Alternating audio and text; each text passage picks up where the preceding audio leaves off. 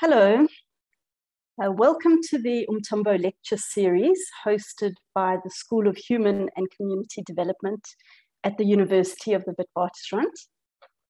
I'm Kate Cockcroft, Professor in the Department of Psychology, and it's a great pleasure for me to introduce our visiting scholar, Dr. Samantha Brooks. When not visiting us, Dr. Brooks is a reader of neuroscience at Liverpool John Moores University in the UK. And she's also a chartered member of the British Psychological Society. No stranger to South Africa, Dr. Brooks worked as a lecturer for 6 years at the University of Cape Town, where she co-led the Psychiatry Neuroimaging Group. Prior to that, she was a postdoc at Uppsala University, Sweden, where she examined the brain processes underlying eating disorders. Dr. Brooks gained her PhD at King's College London, and her work focuses on the neural mechanisms of impulse control in psychiatric conditions. And she has published over 90 papers in high-impact journals. Many years of collaboration in the United Kingdom, Sweden, and South Africa has contributed to an understanding of the neural processes of appetite and impulse control. And in today's talk, Dr. Brooks will summarize milestones in this collaborative research with brain imaging and neurocognitive data from a range of different populations, including eating disorders, addiction, and most recently, in people during the COVID lockdown. I'm really looking forward to hearing Dr. Brooks's talk today, entitled 15 Years of Research into the Neural Processes of Appetite Control. What can brain imaging teach us about improving our habits? Over to you, Dr. Brooks. Thank you very much, Professor Cockcroft, and thank you for that wonderful introduction. I'll just share my screen with you all now. Please let me know if you can't hear me. Okay, so today, as Professor Cockcroft said, I'm going to tell you a little bit about the collective research that we have done over the last 15 years to understand the processes, the brain processes of appetite control, and how this can help us going forward in today's society.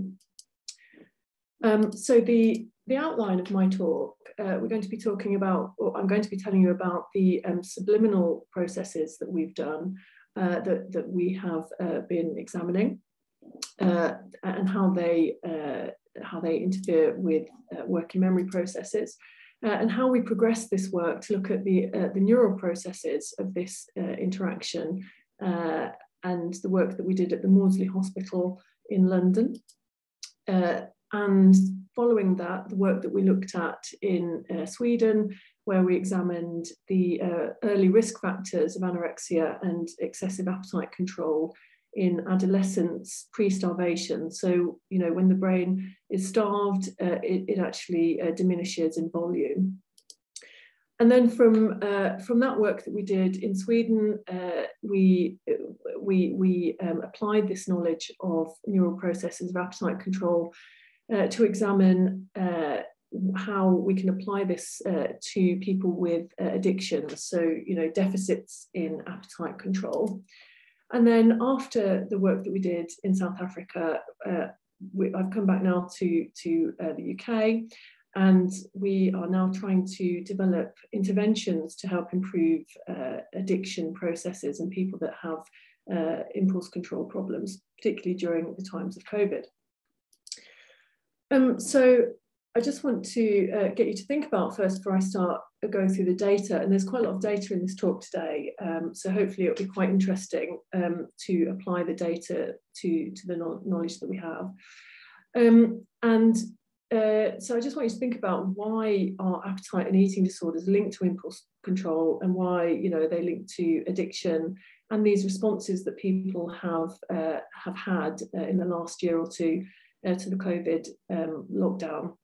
So that, you know, there's been a lot of impulsivity that we've seen, people resisting lockdown measures, and also people accepting them quite readily. So keep that in mind while we go through the talk. And this is just sort of a visual illustration of what we mean by impulse control. Some funny pictures here, a little bit outdated now with Trump and the president of China. But still, nonetheless, it's quite interesting to see how people posturing, how people are using sort of this impulsive behaviour, most particularly in sort of binge eating behaviours and Black Friday. You can see that at the bottom where people just don't really consider future thinking. They just want the immediate reward right now. They don't care whether they're violent people, whether they hurt themselves or others. They just want that reward immediately. And so, this is what we see in the behaviour. And of course, this can be measured in brain processes. And if you contrast that with this picture, so these are some favourite images that I found of people sort of contemplating, considering, thinking ahead, not really thinking about immediate reward, but planning their behaviour for the future. You have Rodin's The Thinker. It's really typifies this prefrontal system where we're using our planning behaviours to think ahead and put ourselves in future scenarios. So these are the neural processes that we've been interested in over the years to try and sort of pinpoint and to try and strengthen them in people that are struggling. And two of the most important models of impulse control are these two that we've sort of been focusing our research on over the years. And Everett from Cambridge, and then we wrote a paper a few years ago in Sweden looking at a model of eating disorders. So I just quickly explain what they mean. So on the left-hand side here, the Everett model, this is the vulnerability to develop impulsivity. And it's sort of a spiral, a downward spiral that gets worse. So you start off at the top here where you have a vulnerability to impulsivity. So you might be a novelty seeker, which is sort of synonymous with impulsivity. And you're more prone to anxiety. So you have this sort of genetic link, vulnerability to impulsive behaviour. And then you might engage in self-administration of drugs, but only about 1 in 10 people really become full-blown addicts. So a lot of people will dabble in these sort of drug-taking behaviours. But then if it happens over time, then you start to get cognitive impairment, which is related to prefrontal cortex damage. And the drug use is still controlled, but then you're starting to see deficits in planning ahead behaviour and goal-oriented thoughts. And then behaviour becomes habitual. And this really does reflect a switch from what Everett talks about in his paper, from ventral striatal activation to dorsal striatal processing.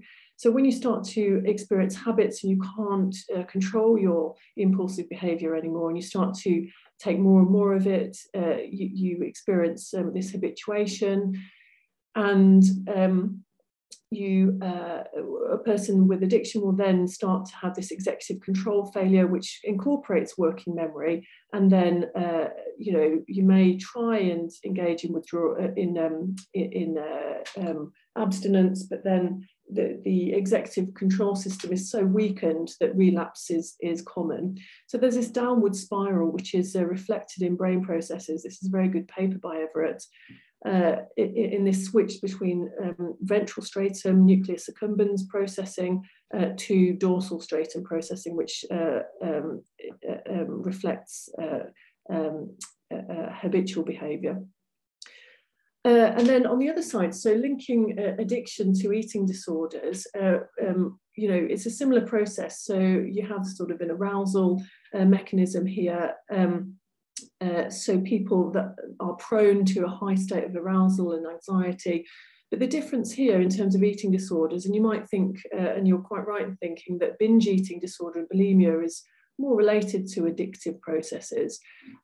But you can really separate out the two sort of brain processes of binge eating and bulimia on the left-hand side here from anorexia and restrictive eating on the other side. And the difference is that, and we found this in brain imaging studies, not just ours, but quite other people in the field, that the anxiety is sort of much more felt in those people that have bulimic-like subtypes.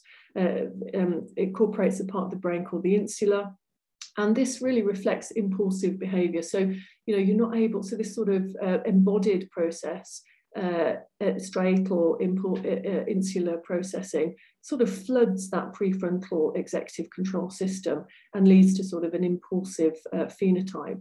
And conversely, on the other side, with people that are more restrictive in their subtype, this anxiety will sort of hijack the belief systems, the medial prefrontal systems, and become sort of ruminatory in nature. So it becomes a compulsive phenotype, so obsessive compulsive disorder.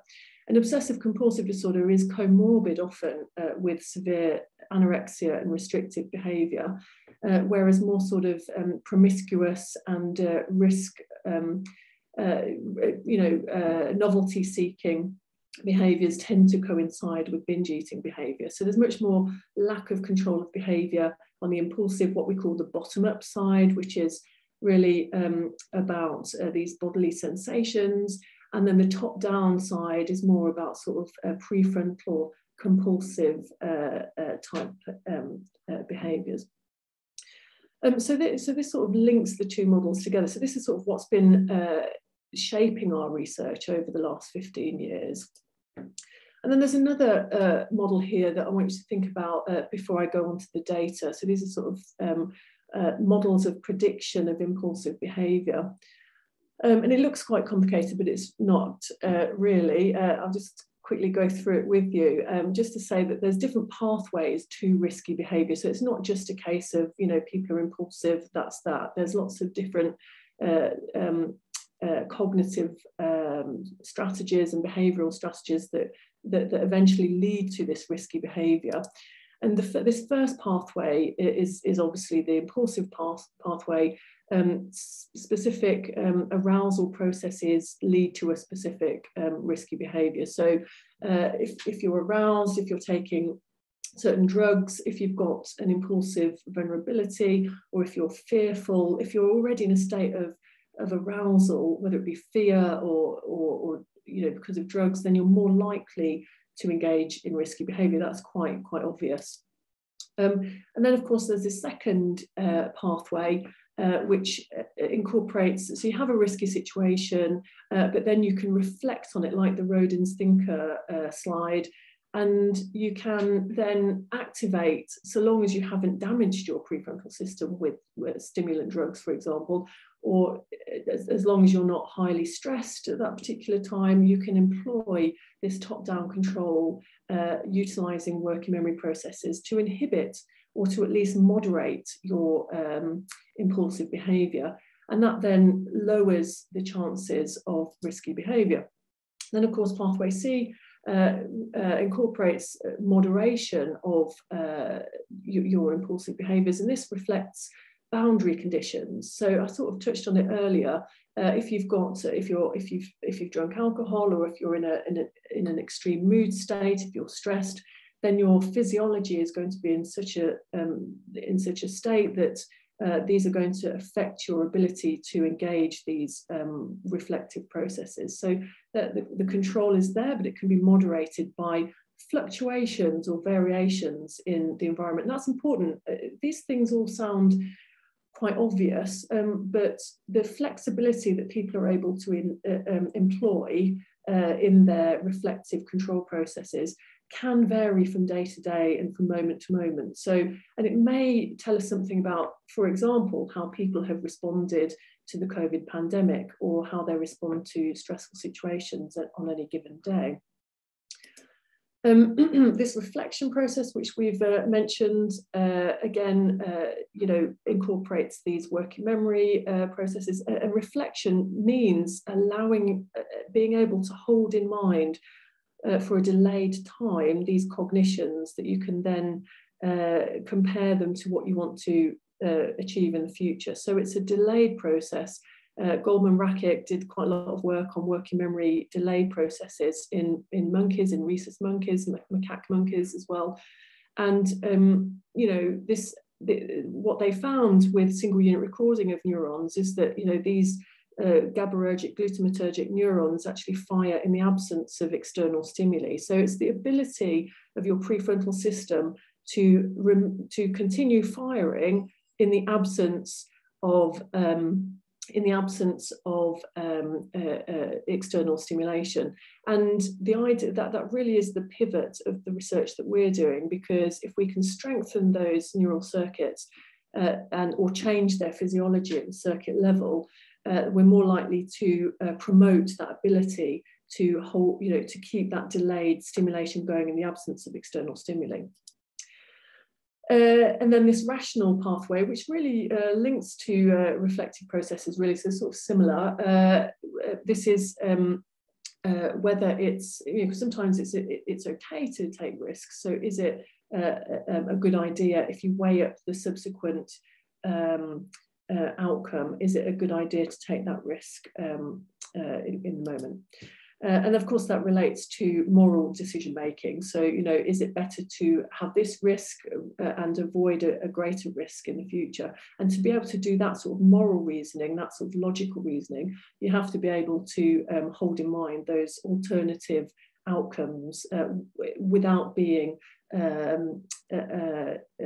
disturbed by the immediate stimulation.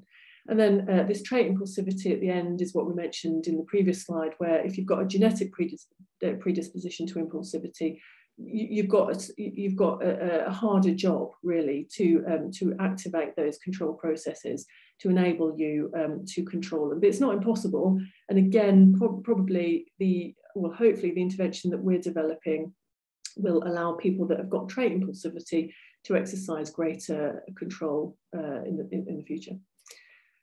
And of course, similarly, there's this trait sensation seeking as well, which is related to trait impulsivity. It's this like looking for, so people that go mountain climbing or jump out of planes and things, this need to engage in these sort of error detection activities is also possibly a trait vulnerability. Okay, so as I said, we focus on these reflective processes and how to control them, because you can quite clearly see there that in this rather complicated looking model, and this paper is very useful to further understand this model, reflective processes really are central to developing a better control of risky and impulsive behaviour. So I'm going to tell you a little bit about the collective work that has gone on in the last sort of 10, 15 years that have really enabled us to develop now a new intervention that's been sort of in the pipeline for the last, well, since around about 2015 in South Africa. And it really is quite exciting because it brings together all of this eclectic research and strengthens the notion that we can possibly change brain structure and function to improve impulse control.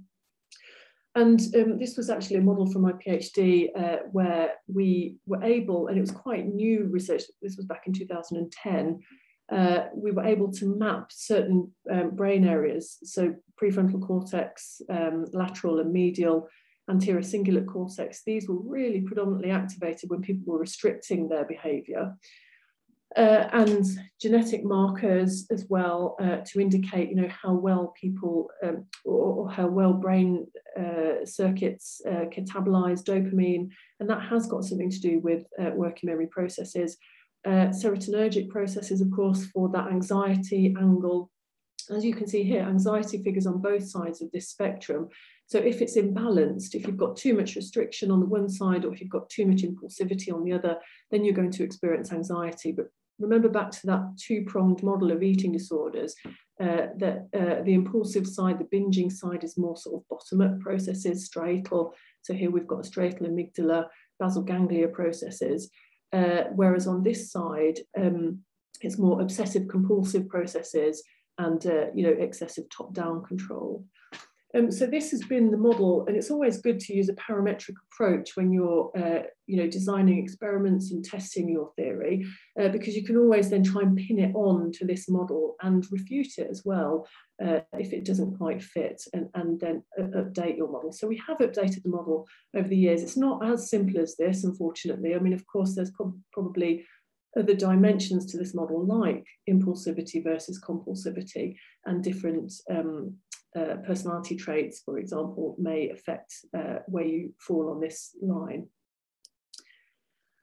So I'm just going to briefly go through some of the data then. So the first work that we did when I was a master's student with my colleagues at King's was we looked at unconscious neural processes. And this is really interesting because if you, of course, ask somebody with an eating disorder what they think about food, they're either going to tell you the truth or they're going to tell a lie, to maybe not because they're bad people, but because they either want to improve your experiment or jeopardize it. So if you ask people outright what they think, often it doesn't necessarily reflect what's going on in their brains. So we wanted to understand those reward processes in the absence of this cognitive bias that they might have.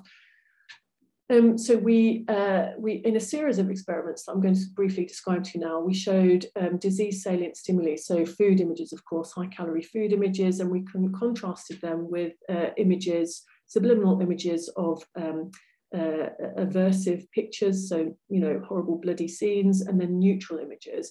And we wanted to see if this impinges on their working memory, which, as I said in the previous slides, is quite a central component of this reflective process. So could we disturb their working memory system? Is working memory a central component of appetite control, or is it something else?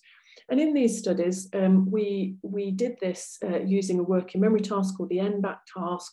And we also did this in another task called the go-no-go task. And the reason that we use two tasks is because the working memory activates lateral prefrontal processes, so lateral prefrontal processes, and the go-no-go task typically activates medial processes. So you can distinguish between different aspects of the prefrontal cortex.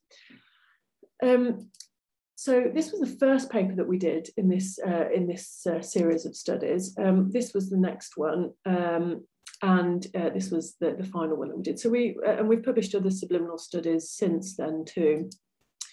And in this first study, this table here represents the easier version of the NBAC task, the 1-back, and this represents the slightly more difficult 2-back task. I mean, it's still doable, but it becomes more difficult. And in the white bars, you can see these are health controls, and in the black bars, these are anorexic patients, so restricting anorexic patients. And when it's easy, they pretty much perform in the same way. But when it's more difficult, then of course, obviously, in both groups, you're going to start to see more errors creep in. But what was interesting here is that when it was subliminal stimulation, when they weren't conscious of it, it seemed that the anorexic patients were not really affected. I mean, obviously they were making more errors because the task was harder, but they were making less errors than the healthy controls. So they were less affected by these subliminal images. And just to point out here, in this first study, we didn't differentiate between the type of stimuli. We just randomly presented subliminal images of food, aversive and neutral. So at this point, we were just bluntly looking to see whether subliminal images interfered with their cognitive performance. And of course, when it was supraliminal, which means they can see those images, we were showing these images during the NBAC task, they were less likely, they were less able to concentrate on the task. So that's probably quite obvious. If you show images, these people with anorexia, particularly the food images, they weren't able to ignore. So that told us something. That told us that perhaps, this working memory process, which the NBAC task utilizes, is the underlying mechanism that they use to suppress at least bodily responses to food images that are activated, even though you're not consciously aware of these images. But it didn't tell us anything about how they respond to food images that are presented subliminally. So we did this next, actually. So we separated out the images, and we showed blocks of subliminal food images, high calorie food images, aversive images, and neutral images that were masked with this backward design, this mosaic effect, which basically you can still see the food image if it's presented at 23 milliseconds. But if you then disrupt the flow from the retina to the visual cortex with this subsequent image with the letter, the target letter or the source letter presented on this mosaic effect, then it disturbs the processing of that image. This is a well-known paradigm in subliminal experiments. And these were just some of the images that we used. So we had food, aversive, and neutral. These objects were the examples of neutral, and as you can see, we carefully, painstakingly matched them to look a bit like food, so that it wasn't the visual stimulation that led to the disturbance. It was the actual emotional content of the images that they were processing. So their brains were still processing these images, but they just weren't conscious of them. I haven't shown the aversive images because they're quite disgusting, so I wanted to save you from that today. And apologies for the slight blurring of this image, but what we found, so again, as a reminder, we did this in two studies. We first of all did it in the working memory end-back task, which activates the lateral parts of the prefrontal cortex. And then we did it in the go-no-go task, which activates medial aspects of the prefrontal cortex. So medial versus lateral. We wanted to see whether this interfered just generally in the prefrontal or whether a specific brain region. And I'll just tell you now that in the go-no-go task, there was no interference effect. So it had no effect in the medial task that we used. But in the go-no-go, in the working memory task, in the lateral task, we saw this disturbance effect. And what we found was that subliminal, aversive, and neutral images didn't significantly disturb the working memory performance on patients, but the food images did. So here we can see, so what you're seeing here is that's actually in the wrong place. I do apologize, that should be over the food images or the food bar. But here we see that in the black bars, these are the anorexic patients, and the grey bars are the healthy controls, and these are mean errors. So in the aversive condition, the working memory task, and we looked at this in the two-back task, the patients were making far few errors, significantly fewer errors, and the same applied in the neutral. So they weren't affected by the aversive or the neutral, but then they lost their superior performance. So the errors started to creep up in the anorexic women when they were looking at food. And again, bearing in mind, these images were closely matched to the neutral, and the anorexic patients and the health controls were not aware of these images.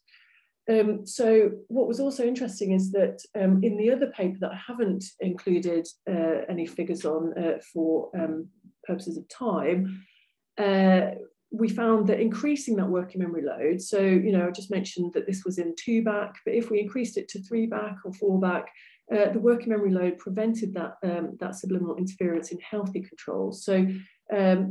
So we can actually prevent those errors if you are concentrating more on the task. And this is known in other literature, for example, the pain literature. If you put your hand in a cold bucket, some of my colleagues are doing this at John Moores, it's called the cold press, and it's a really cold bucket of ice, and you're trying to do a task. If you're doing an easy task, you feel the pain, but if you're doing a harder task, then you don't feel those bodily responses. So the same thing applies here, really. If you can keep that prefrontal working memory system active and strengthen it, you're less interfered by external distractions. So then we progressed this a little bit further, and we looked, so they were all neuropsych studies. So then we wanted to look at the brain basis of these findings, and this contributed to some of my PhD work. These were some of the papers that come out of that work, looking at the neural processes of this top-down control. And the first paper that we published looking at this phenomenon was a study of cognitive bias to food images. And we actually, so this isn't a brain imaging study, but it tells us something that we wanted to look at in the brain imaging studies. And what this was a meta-analysis of responses during the Stroop task, the food Stroop task, and in this middle bar, this represents no effect. And on the left-hand side, this represents a quick response to food words, you're naming the ink colour of the food words. And on the right-hand side, this reflects slower responses, which is indicative of more laboured cognitive processing. And of course, as you can imagine, the people with anorexia were really, so these are all anorexic studies, and they were all slower than the healthy controls. So we could see here that there was something across all of the studies that looked at this cognitive bias. There was something going on in the brains of these participants who had eating disorders, so anorexia, bulimia, and eating disorders that were not really specified. And so with this in mind, with this excessive or extra cognitive processing that we saw in this paper, that's one of my most highly cited papers, with that in mind, we wanted to see, well, what's going on in the brain. So if you use it more, if this working, let's say if your working memory system is ruminating all the time on food images, does it change the brain volume in these people with anorexia in their brain? So a bit like going to the gym, if you're using that muscle all the time, does it look bigger? And the problem, the confound in people with anorexia is that, of course, when they're starved, generally their whole brain shrinks because of nutritional starvation effects. So you have to be really clever in trying to tease out some of the potentially larger brain volumes that you might find in people with anorexia. And we were very lucky, we actually did in this paper in 2012 find that compared to healthy controls, this region of the brain, which is lateral prefrontal cortex, was larger. Its left DLPFC was significantly larger in volume than the healthy controls. In actual fact, it's not quite so simple as that. What we found was that over time, the age-matched control women between the ages of 18 to 45, they had a normal, and sadly it is normal, age-related atrophy in this brain region, right? So as you get older, this just naturally diminishes. But in the women with anorexia, there wasn't this age-related decline. So something that they're doing, something that they're using their brain for is saving them, you could say, from this age-related atrophy. And when we looked at this a little bit further, we found that this brain region, so in general, they do have smaller brains, but this DLPFC region was correlating with the amount of restraint, cognitive restraint that they were exercising. So you could say from this paper that this demonstrates that obsessive compulsive working memory type cognitions keeps your brain larger to a certain extent, you could say. In the DLPFC region. Other data that we found, so remember that this brain region connects, there's a white matter tract, quite a large one, which you can think of in terms of neuroplasticity. Can you strengthen that connectivity between this region and these regions? There's something called the frontostriatal circuitry, which is really prominent in the working memory circuit. So when you're using your working memory to hold in mind a complex cognition about the future, and you're dampening down the immediate stimulation in your body of immediate things going on in your environment, you're using this frontostriatal circuitry. And what we found in this other paper, in fact there were two papers that we published out of this fMRI data. This was volumetric data, brain structural data, and this was functional data. And here we found that people with anorexia had significantly lower activation in the striatal region. So remember, going back to that Everett model, if you've got more habits, if you're more sort of, if you have a more addiction phenotype, then you're going to be activating this striatal process. So bulimic patients are perhaps more like addiction participants than anorexic patients. And so this probably goes to show that the anorexic patients are utilizing this frontal system to dampen this striatal process. So remember again, this is going, all this data started around about 2000, well, the studies that contributed to these publications started around about 2002. So if you are early career researchers, don't give up. You must keep persevering with your research, because over time you will collect a nice body of evidence that supports your theories. Okay, so after that work in adults, so with chronic anorexia, I was able then to go over to Sweden to work with colleagues looking at adolescents with a new diagnosis of eating disorder. I remember I mentioned that one of the problems with anorexia is this starvation effect on the brain. So if you catch people with anorexia at the early stage, there's less damage caused to the brain, and then you can sort of measure cognitive deficits in the absence of those starvation confounds. And just briefly going through, because I'm conscious of the time, we did find that people with a new diagnosis, or adolescents with a new diagnosis of anorexia, had these obsessive compulsive traits, and these were linked to working memory processes, and they were, as we hypothesized, related to this differential prefrontal cortex activation and the insula, which is sort of in the vicinity of the temporal cortex, and it's linked to bodily sensations. So again, corroborating the view that even when you haven't got this starvation effect, you are suppressing those bodily sensations, by exercising this obsessive compulsive working memory process. Similarly, we looked at the structural differences, and we did find structural differences in those regions. We actually wrote a meta-analysis to show that they had, as we imagine, reduced brain structure in reward and somatosensory regions. So when you look at all of the VBM voxel-based morphometry studies in anorexia, you find this generally reduced brain volume in reward regions for the reasons that I mentioned earlier. And in terms of other structural studies, so diffusion tensor imaging is a very good modality to look at those white matter tracts. So I mentioned earlier that the frontostriatal circuitry is a major white matter tract that's related to working memory processes. And you can measure white matter to examine sort of neuroplasticity. So over a period of time, do these white matter tracts change? And in the sort of limbic, thalamic, cortical projections, which are sort of the reward emotion network in the brain, and these reward circuitry, these are changed in people with restrictive anorexia too.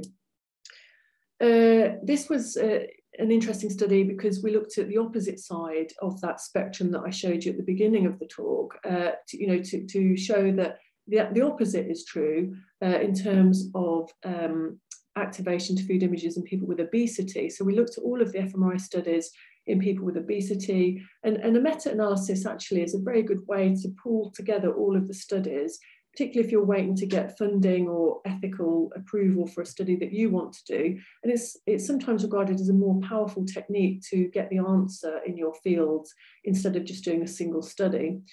And so in this particular meta-analysis, we found that people with obesity had this reduced DLPFC activation among other regions, which suggested that they weren't able to use this working memory process in an efficient way to control their eating behaviour.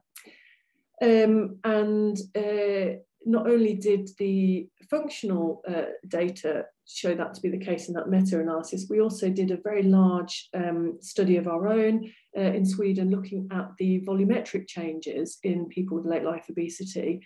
And we found that people that were consistently obese after over a 5-year period, again, they had these smaller regional grey matter in DLPFC volume. So again, it supports the notion that at the other extreme of that spectrum, people that aren't very good at using their working memory have reduced grey matter volume and deficits in their function.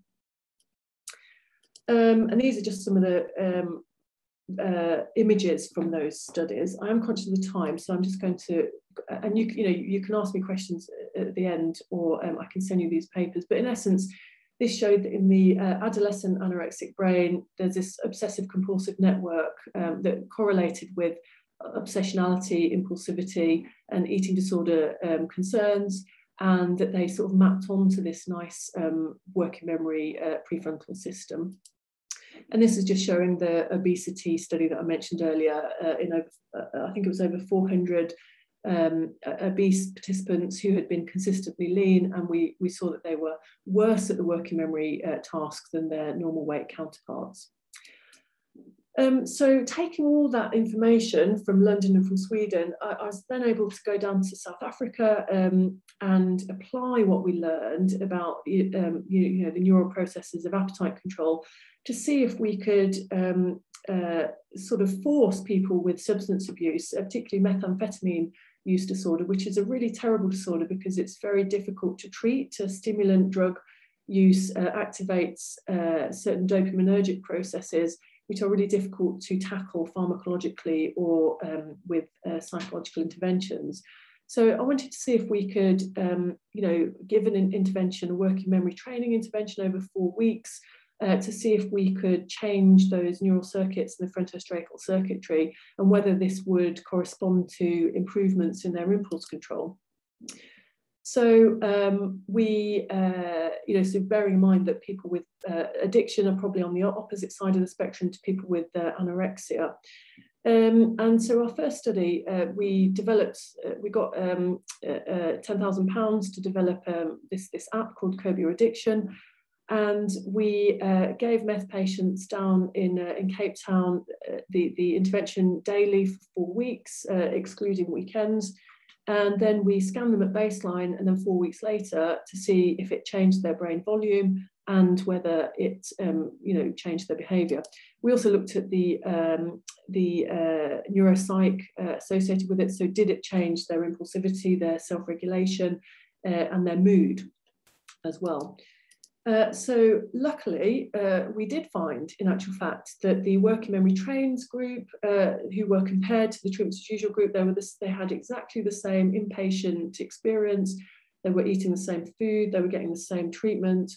But the only difference was that the working memory trained group had an additional session of this, NBAC task, increasing in level of difficulty. They only got up to, I think it was 4 back in this case, because that's all we had money to develop. And although it's not really striking on the sagittal or coronal slices, you can see here that, and it was significant, it was quite highly significant, that the volume, so this is brain volume, was significantly increased in the bilateral basal ganglia, which incorporates the striatum in people with methamphetamine. Now, our first thought was, well, if you increase striatal volume, surely that would make you more impulsive. But if you look in the literature, and we have written a paper on this now, summarising the literature, we find, in fact, that if you've got greater basal ganglia volume, it's sort of demonstrating that they have better frontostriatal circuitry. So it's a good outcome, in actual fact, and that is what we found. So in the red line here, we've got the treatment as usual group, and in the blue line, it's the working memory trained. And these are just 2 examples from this paper. At baseline versus follow-up, the cognitive trained group had significant, I mean, it doesn't seem like a large amount, but it is significant. They had a significant drop in their impulsivity. And certainly in terms of their self-regulation, the working memory training group had a significant rise in their ability to self-regulate after 4 weeks. And what's also interesting, though, in the left DLPFC, which is sometimes referred to as the middle frontal gyrus, we also found that those that had less damage in this brain region, because obviously stimulant drugs, including methamphetamine, cocaine, significantly damage chronically prefrontal brain volume, so it shrinks it in essence. And what we found was that those that had higher brain volume at baseline in this region, so less damage, did better at the cognitive training. So they had a much stronger better delta score in the self-regulation measures at follow-up. So that's quite an interesting finding there too. And this was just the, so I am coming to the end of the talk now, but this was just the a review that we did afterwards. I mentioned this to say that a lot of studies have shown increased striatal volume and function following working memory training. So this is where we learned that by doing this review. But the reason that we wrote this review as well is because there's a lot of criticism about working memory training in the literature, particularly for this thing called far transfer, that after 4 weeks or so of daily 15-minute working memory training, does it really change quality of life? And the argument of this paper was that, well, you know, there are lots of contradictory findings in the literature, but that's probably because we're not using the right methods. We're focusing on things like intelligence or attention, and intelligence is a very difficult construct to, you know, sort of conceptualize. It's very, you know, what does it mean? So if we change the measures that we're using to determine whether working memory training is effective or not, in other words, look at brain changes or look at impulsivity measures, which hardly anybody in the field are doing at the moment, then we might see differences. And so, yeah, this is basically what I've said. Far transfer is an issue. But brain changes after a course of working memory training in frontoparietal and striatal circuits that often occur prior to behavioural changes. So brain changes usually occur before they translate eventually into behavioural changes. And this might be a better indicator of efficacy. So we found in this review that, and it was a review of brain imaging studies, that repeated working memory training does reduce brain activation. So if you get reduced brain activation, it actually could be an indication of efficiency. But it tends to be a U-shaped curve, actually. And we also found in this paper that transcranial direct current stimulation and COMT gene polymorphisms can actually moderate the effects of those working memory training studies. Yeah. So I just wanted to quickly remind you then that the reason that we're doing all this is so that we can strengthen those brain processes that enable us to not only control the disturbance to things that we can see, but we're all well aware that our appetite can be stimulated by things that we're not aware of.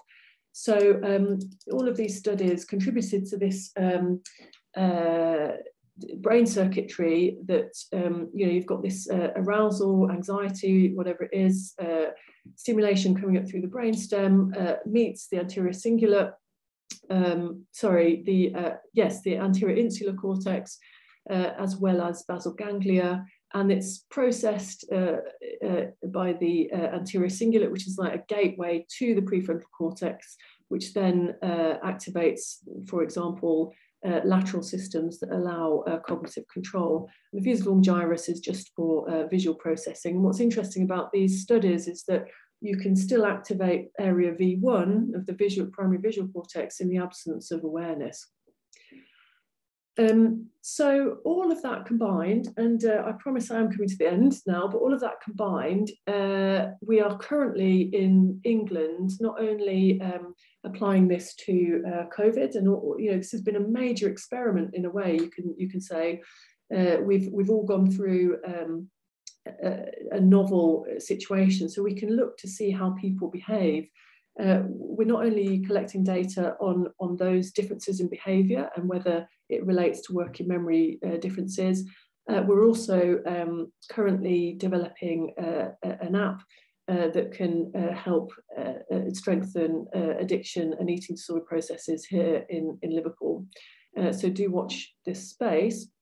Now, the COVID study that we're doing in collaboration with Kate and Saba and colleagues, we developed or we designed a survey and put it out there last year after the first lockdown, or the first during the summer in the UK, but it was a global study.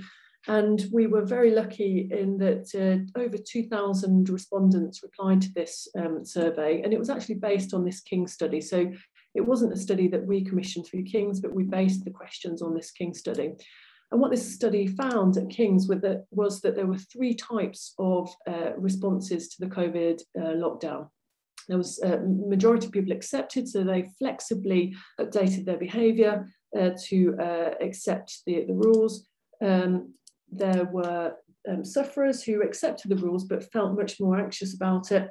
And then there were these small minority of resistors who didn't believe in it at all. They avoided wearing their masks. They were much more rigid in their thinking style. So you could argue that they might be a bit more like restricting anorexic patients who, are avoiding, advice to eat better and so on, and being very rigid in their thinking style.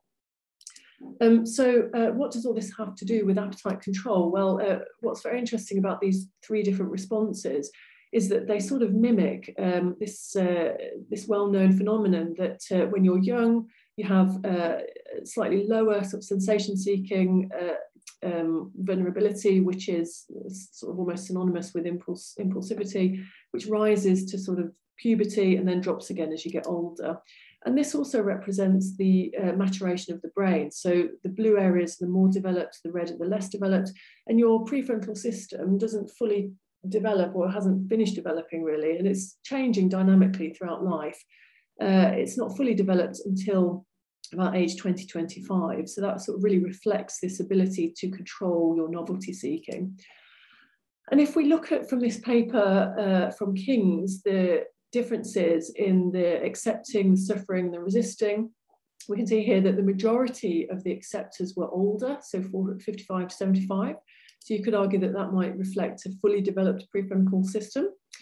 The sufferers, on the other hand, were a lot more diffuse, and going back to that quite complicated model that I showed you at the beginning of the talk, you could argue that this could be these moderating boundary conditions that, okay, these people are trying to utilize their prefrontal systems to, accept the changing rules, but there are lots of other things going on that might lead to their suffering being higher levels of anxiety and depression and alcoholism.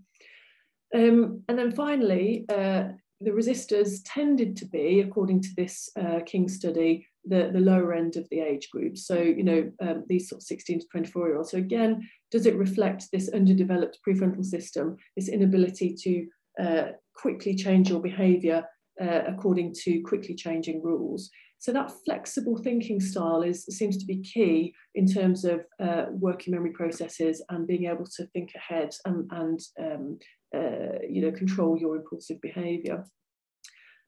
So coming to the end now, just to quickly conclude and summarise what I've told you. So in people with adults with chronic anorexia, there's excessive top-down restraint, avoiding the distraction of non-conscious affective or repetitive stimuli. And these food-related or arousing stimuli, they sort of overburden that working memory prefrontal system. And this leads to cognitive biases that slow down responses, lead to distractibility, impulsivity, and OCD-type cognition. So that rumination process in this excessive top-down control phenotype. And people with restricting anorexia, tend to have this excessive control of appetite. They're very rigid, they're very stuck in their ways, they resist eating, and they have this dysfunctional interoceptive awareness of their body as well. And on the opposite side of that spectrum, we have reduced working memory ability, as in the case of people with addiction, and this reflects a reduced lateral prefrontal system, and this frontostriatal circuitry is not working efficiently, and grey matter volume is also reduced. And we could potentially, and this is where the work is right now, strengthen that diminished frontostriatal circuitry with repeated and increasingly difficult working memory training. So the literature suggests, and I'm part of a collaboration with Australian and global colleagues to determine the optimum delivery of working memory training. And it seems to be the case, according to over 100 scientists in the field, that about 15 minutes 3 times a week is optimal for encouraging that neuroplasticity. And with this, we might find brain volume increases, and we might find at first excessive activation in the DLPFC, but then that decreases over time. So when you first start learning it, you get increased activation, which then diminishes as you become more efficient and master the task. And these COVID impulsive behaviours might be reduced, so we might be able to encourage people to be a bit more compliant, if that's the right word, by strengthening this working memory network. So and also, working memory training has been utilised in people with dementia and people with brain injury, and there is some good evidence in the field that strengthening those neural networks can actually help to stave off dementia in old age. There are some studies, I can send you the links to those, and also to help people recover from brain surgery too. And just to conclude then, so, this ability to hold negative emotions in mind during uncertainty especially, and to avoid these risky behaviours, to resist. So often we engage in risky behaviours like substance abuse, including alcoholism, to resist processing negative emotions. So we flood our bodies, in essence, with these other risky behaviours in a way, typically rewarding, but can be aversive, to avoid these negative emotions. So that includes disordered eating, drug use, alcoholism, aggression and violence, and flouting these lockdown rules. And so my very last slide is coming up now, to say that, strengthening this working memory network will probably help to expand this window of tolerance. So sounds a bit hippyish, but it's actually, there is a, biological substrate of this window of tolerance. This ability to self-regulate, things are only getting harder in the world with climate change and all sorts of uncertainties. So we have to not only, teach ourselves to be better at tolerating, but also change our brain structure to allow us to have that ability. And this is a very good article to learn a little bit more about that. So I'm going to stop here, and just to thank the huge amount of people who have been really inspiring to me and helped me over the years. I'll just quickly name them because they are very important people. Helgi Schott, my boss in Sweden, our very own Kate Cockcroft, who's here in the audience, who I work with. I'm very lucky to work with the Neural Lab. Helen Poole, who's my boss, who's actually just been made a professor. Rhiannon Mackenzie Phelan, who's a PhD student who's been writing some papers with me. Jamie Tully, who's now a senior lecturer at Exeter, who works with ketamine use and other addictions. Janet Treasure, who's a dame now, is the head of the King's Eating Disorder Unit. Professor Dan Stein, who's the boss of the Department of Psychiatry at UCT. And I think a lot of people know Professor Mark Soames, who's always very inspiring, talking about the unconscious processes and consciousness in the brain. So I will thank you for your patience with me, because I did go over slightly, and I hope that you've got some questions. Thanks for listening. Thank you, Samantha. That was a really interesting demonstration of neuroplasticity with such broad applications. So please type your questions in the Q&A box. We do have one, I think, a question and a comment that were related. Let me just see if I can find it. So Samantha, the question was, in your anxious model of impulse control, where on the restrictive eating side, is the process only triggered by anxiety? So two people, one commented and one asked a question, what about the role of depression, knowing that depression and anxiety are linked? Is there a role played by depression in that kind of that model? I was going to try and flick back to the slide, but I can't actually stop my slides at the moment. It would take too long to flick all the way back. So the question was, is there a role for depression, did you say? So that's really a good question, because anxiety tends to develop into depression, doesn't it? So, Seligman's learned helplessness model, I mean, I think that's quite old now. And I'm not a clinician, I must give that caveat, I'm not a clinician, but, my understanding of depression is that, if you've come up against lots of, sort of what you regard as failures, doesn't necessarily have to be failure, because, you've experienced anxiety, you're not performing the way that you wish you were, or sort of thing like this. And then you develop a sort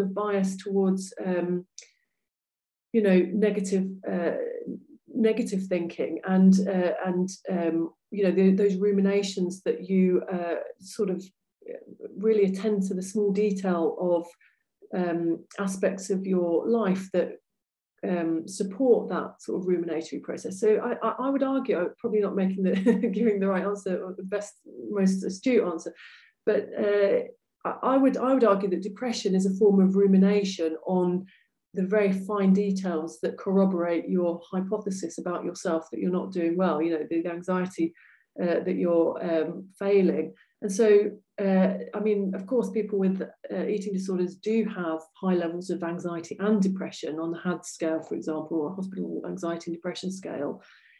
So I think they are, you know, they often correlate with each other, anxiety and depression, when you measure them with these validated measures. So I would definitely argue that it's probably, you know, a ruminatory process and an attention to detail process, which is a major cognitive deficit in people with eating disorders, that they can't see the bigger picture. If you give them something called the Ray familiar figures task, which is a very well-known way of measuring global thinking, you give people a short period of time to, you show them a complex figure, and then you take it away, and they have to copy, you know, you have to recall it, write it. And healthy controls tend to start with the bigger parts of the shape and then eventually go on to the smaller details, and they often run out of time. But people that are eating disordered types or rumination, people that are excessively ruminating, will start with those smaller details first and run out of time before they get to the bigger picture. So yeah, I hope that sort of answers your question in a way. Thanks. That makes sense to me. I hope it answers the question. And we've got questions coming in a whole lot now. Kaneo has said, excellent talk, and has asked about going back to the framework for prediction of impulsive behavior, and asks, does the reflection pathway to risk behavior, path D, essentially overlap with the rational pathway, path E, or does reflection occur separately from rational thought?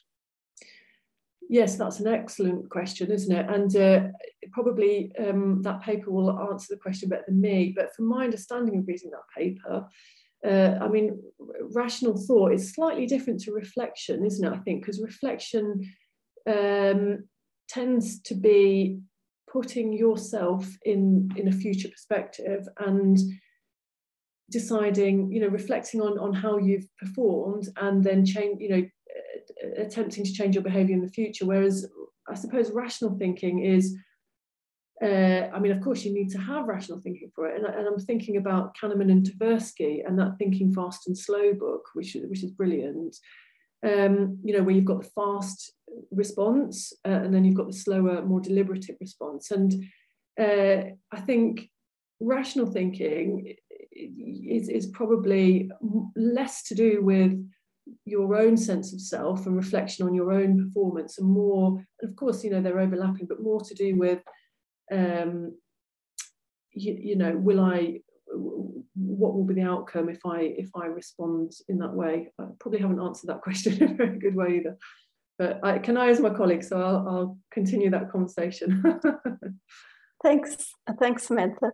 We have a question from Vicky, specifically about the NBAC test. So she was asking about your use of the NBAC test in your research, and she said, from your research on working memory, do you recommend a 3 or 4 back task for a once-off cognitive assessment? And with the working memory training, for example, did you find that participants initially struggled and had much slower reaction times with the 4 back? Yeah, so that's a brilliant question, something that I'm really interested in at the moment. You know, encouraging people to go as high as they can on the NBAC task. And so to answer the question, first of all, when we gave this task to people with methamphetamine use disorder in Cape Town, we only wrote the task so that it went up to 4 back. And it's definitely true, obviously. So in the first week, let's take the first week, they completed 0 back, which is just responding to an X on the screen on the first day. They got 100%. They have to get 80% or higher move on to the next level. So we wrote it so that the subsequent levels will be locked until they got 80%. And once they got 80%, they could go backwards and forwards. But and then one back, again, they completed it quite easily on the second day. Then when they got to two back on the third day, there was some variance in people's ability, but generally speaking, people could do it, two back. Then three back was the sort of part where people really struggled and their ability really dropped. But what's very interesting is that after, I think, and again, I need to go back and look at the data, but from what I can remember, as long as they played it for the rest of the week and maybe the first couple of days of the next week, they would eventually get up to 80% on that more difficult level. And then the rest of the time, they could play four back. And four back is difficult, but, you know, and they would fluctuate, which, you know, reflects that boundary condition part of the prediction of impulsivity model. So, but what was very interesting is that you couldn't leapfrog to four back straight away. You just wouldn't be able to do it. I mean, I've had that experience myself. So you have to gradually build up, and that's why it really feels like, you know, great analogy is thinking of lifting weights at the gym. If you haven't been to the gym for a long time, you try and go back to your original weight, it's really, really difficult to lift it. But over time, if you train, then you can lift greater and greater weights. So yeah, to answer the question about which is the best level to give to patients, I would probably argue that you'd get more potency. And again, I'm not a clinician, but from reading Torkel Klingberg's work, he's pioneered CogMed, which is the leader in the field, really. It has got flaws, but it is the leader in the field, in my opinion, I should say. But from what I saw from these meth patients, if I was a clinician, I'd probably start them on two back and then maybe get them up to four back, and then four back would probably be fine. But if they can do higher than four back, I mean, that hasn't really been done in the literature yet, you know, that people have been encouraged to go higher and higher to see what effects it has on their behaviour. Thanks, Samantha. It raises a really interesting question about working memory training, and of course the whole design of the training, which is tricky because it has to be challenging, not too easy, challenging but not too challenging that people just want to give up. And of course, a whole lot of discipline is involved in sticking to the program, or incentives, or both. So there's a whole lot of other factors that come into play.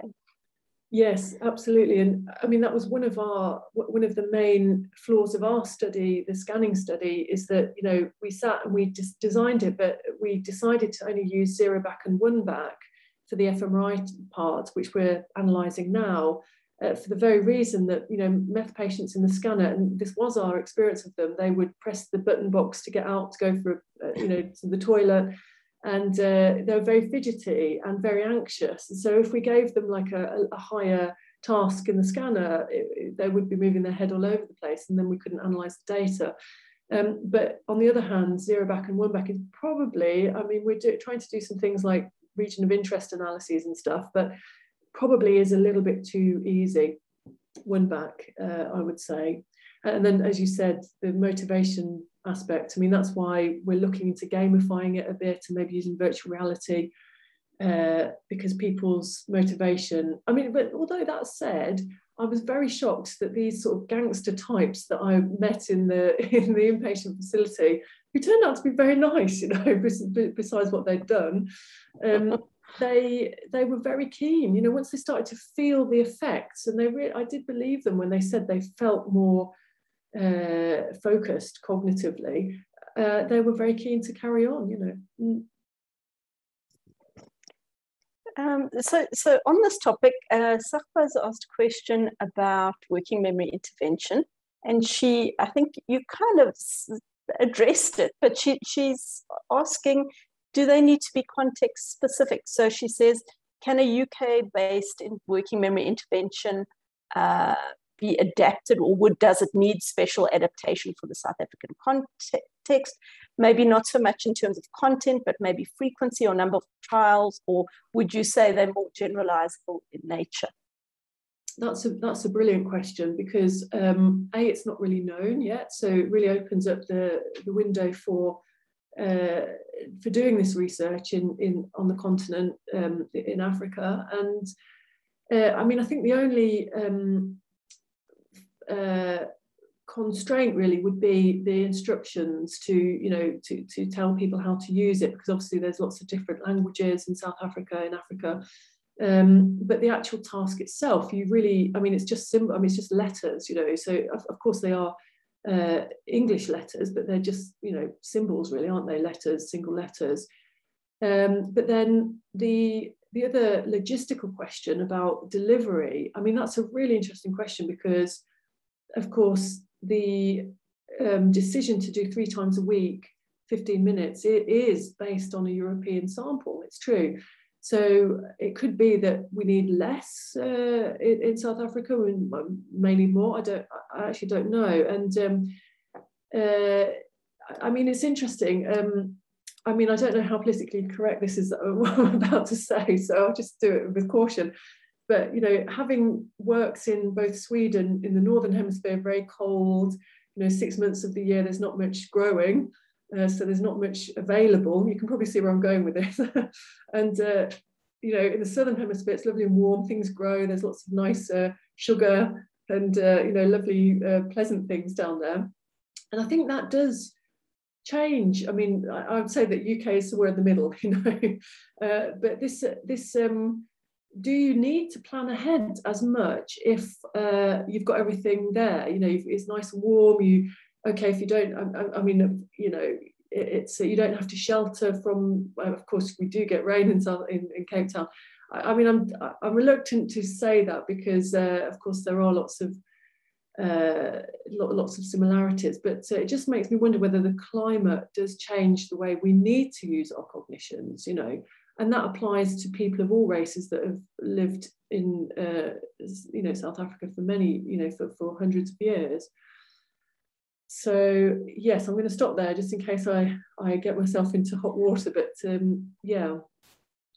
Interesting. I think it's really interesting, the whole cross-cultural application issue, and looking at how environment may change cognitive processing, because I mean, I think it's a fruitful area of research. I mean, just for example, I learned in Sweden that they have a word called lagom, which means it's like Goldilocks, just enough, and it's really ingrained into their society that and it comes from when the Vikings used to sit round the campfire drinking mead, and around the ring, you weren't greedy and take too much, because then the next person in your group wouldn't have enough. And it's just this mindset of not just thinking about oneself, but also the community, which I think is actually something that you also have there in South Africa in terms of Ubuntu. So, yeah. So some interesting overlaps, really interesting. So perhaps a final question from me. I was going to ask you, and you answered it in the last slide, but I want to check that I understood correctly.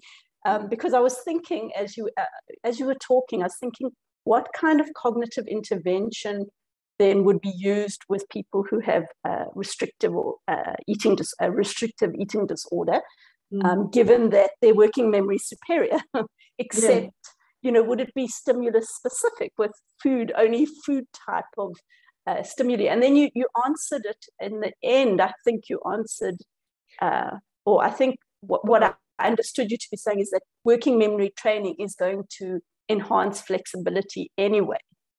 Yeah, I mean, yes. you really hit on something out there, because nobody really, I knew of a group that was planning to do some working memory training in restricting eating disorders. I met them at a conference actually, and they were, I was rather panicking, because they were, designing this study before we'd even got any, we're not ready yet, but it's not clear. And we've actually just written a review that we've just submitted to Eating and Weight Disorders. Just yesterday we submitted this paper, and we did a very extensive review of working memory measures in people with anorexia, just to see what the answer was currently in the field. And At the moment, it seems like there's no, well, this is the thing, it's not so clear. If you look at the answer generally, it's roughly, I think it was 75% of studies say that there's no difference between health controls and anorexia patients in terms of their working memory processes. However, when you start delving into these papers, and this is what we've written in this review, there is a gap emerging when you look at phonological versus visuospatial tasks. And what we also found was that there is a major confound in terms of comorbidities. And, because people with eating disorders veer between the different subtypes all the time. And then secondly, the medication that they're on. So, which can change cognitive processes, as we know. So, although, a lot of people have said, no, we shouldn't be looking at working memory in eating disorders, that's not true. And hopefully this paper will help us to see that. So, and the thing that was interesting about this distinction between phonological versus visuospatial is that Hilde Broek, who was one of the earliest researchers in eating disorder research, said that there's this thing called the inner voice of people with anorexia. A pro-ana websites sort of maybe touch on that, and that you have this inner voice that, which again touches on what Cindy Bulick is doing in Karolinska, showing that there's a genetic link that hinges on, there's a common genetic link between eating disorders and psychosis, people with schizophrenia. In the sense that this inability to effectively utilize this working memory system. I've just completely lost the point I was about to make. Then I hate that when that happens. But the point that I wanted to make, because I know we're running out of time, is that it's not really. Oh, sorry, that inner voice. That's where it was coming from. The thing about that people with psychosis also have this auditory hallucination, which might be related to people with eating disorders. But it's not clear whether, if we are able to extend that that working memory capacity, whether people with anorexia will be able to hold in mind alternative strategies to their what they've chosen to self-regulate, which is restricting their eating to gain control of their emotions. So yeah, the jury's out really at the moment, and we really want to do that. So we're actually designing some studies now and applying for funding to do eating disorder research in using this working memory intervention. But as you know, it takes forever to apply for grants, doesn't it? Yes, yeah. Well, that's so interesting, because I think it would tie into your finding of increased volume in the left dorsolateral prefrontal cortex in the anorexic group, and that would tie in with the phonological loop, perhaps superiority there. I'm not sure, but interesting avenues for future research. Yes, so hopefully it's stimulated people to look into this more, because we need like loads more people working in this field to try and unravel some of these mysteries. And we're looking forward to you talking to us again next year about your new research. So thank you so much, Samantha, for a really fascinating talk. On behalf of everyone who attended, I really enjoyed it, and have also a lot of interesting ideas and thoughts that have emerged from your talk. So thank you, and enjoy the weekend. Thanks for having me. It was a pleasure. Nice to see you. Bye. Bye.